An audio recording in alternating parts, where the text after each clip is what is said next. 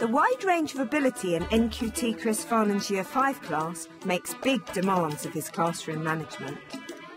I've viewed the filming he bravely agreed to, and I'm going to be giving him some tips to make things a little easier.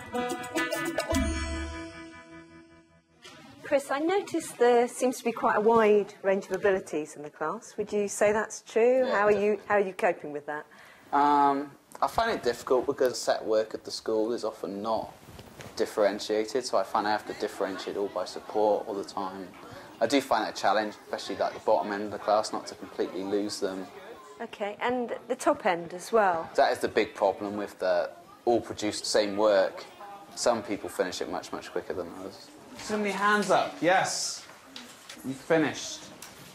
So in the factors lesson, there was some differentiation going on there, wasn't there? Talk to me about that. Some of the children I have really special educational needs anyway, so I have to have someone sitting with them. And I'll always try and sit and work with one of the low ability groups. More of the low ability are girls. Right. They are more difficult and much less focused on getting things finished. 32 is 2 more than 30, isn't it? So if half of 30 is 15, what's half of 2? What's half of 2? 1. And then my higher groups, I'll give work and they can generally do that. If you tell them to do something, they'll do it.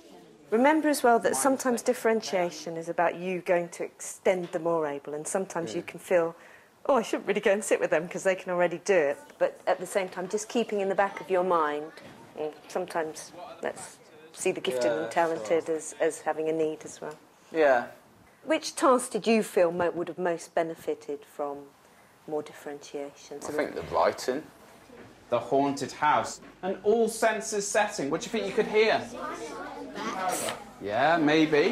What type of noise do they make? Okay, yeah? Flapping of bats.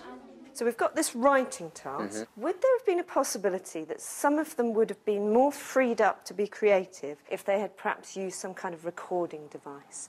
So could one of the less able groups have sat together and devised some bits of the story which they recorded first and then they passed round and they listened to? Yeah. So that would then speed up the kind of creative part of it. Sure. What's the alliteration for bats? Vampire bats. Vicious, pitch black bats. Now, you're most stable. I felt they would have benefited from a shorter time target and then an extension activity that wasn't to do with more writing. It could have been, for instance, taking the story they'd created so far and dramatising it for the rest of the class. I guess it's like similar, like videoing themselves, like talking in spooky voices. If somebody said to me, I want these children to create a 2-page spooky story with lots of senses in it, my first thought would be, right, well, let's go and get some spooky resources. Yeah, sure. Get them hands-on with those, making a video, telling in a spooky voice the spooky story, because then they get the language, don't they? They get to feel it in their mouths. We got another adjective to describe our door. The creaky. The creaky brown door.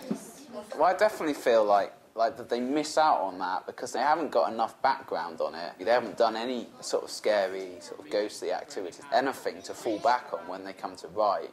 And it's very like mechanical process, like I want 2 adjectives, and there does need to be more build-up of learning and knowledge. Cruel, cackling laughter, alliteration, good. When you're a new teacher, you're in your first post, you want to do things the way the school asks you to do them. But at the same time, they're your class.